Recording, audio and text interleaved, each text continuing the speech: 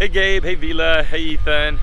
So, as you guys could tell, y'all been hanging around here too. We had so much rain. It's actually Monday, and I'm out filming on Monday because Friday and Saturday was just raining cats and dogs, and I just couldn't get out. So the nice thing is, I can see all the natural drainage conditions on your lot today. It's actually pretty nice. It's got a little erosion, which is to be expected, but it's not anything horrendous. They're making a lot of progress over there. I don't know if you can see that house, but that right now has been, the foundation's poured, it's been framed, they're putting the decking on for the roof, the pink stuff on the side is the siding, and then they've got the windows in. So, what we're waiting on for you guys is blueprints are off, we're waiting for permits and approval. I went in to talk to Anita, she's off on Mondays, she's actually at the design center today, but her assistant had no idea what the status was on your home. So I'm thinking in the next week or so, we might be getting close to getting permits approved and then pre-benching and trenching this lot. So once that happens, once we get it trenched, benched, formed, they put the pipes in, then the town inspector comes out and approves it. Once that happens, they pour cement, they give it a day or two to dry. It takes about 30 days to thoroughly dry. It's like a cake. Cement's kind of funny.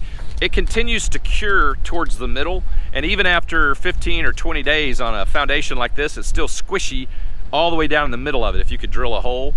The Hoover Dam has still got liquid cement in it, and it's been around for how many years? It's still curing, so that's the crazy thing about cement. Cement even dries in the rain. It's crazy. But once we get the cement on the ground, then you'll see them frame it. It takes about a week to frame it. Then they're gonna side it, put in the windows, put on the sheeting, roof it, and then it's sealed from the exterior. And your house will look like that one. Well, not exactly like that one, but it'll be that far along. They've also almost finished the community center, and it's looking beautiful. Next time you guys are out, if you drive by it, I think you're gonna be able to see from how some of the other houses are coming along, and then how they're doing the common areas, how beautiful this is gonna be. It's just going to be a really pretty little place to live for sure. So other than that, hope you guys are good. I'm trying to fill in. I don't have a lot of quality information for you, but that'll change in a week, maybe 2 weeks. You'll start seeing some activity. Hopefully it's going to dry up out here, at least in this part of Texas. We always have something called April showers. So February, we don't usually have a ton of rain. We usually have some cold weather though.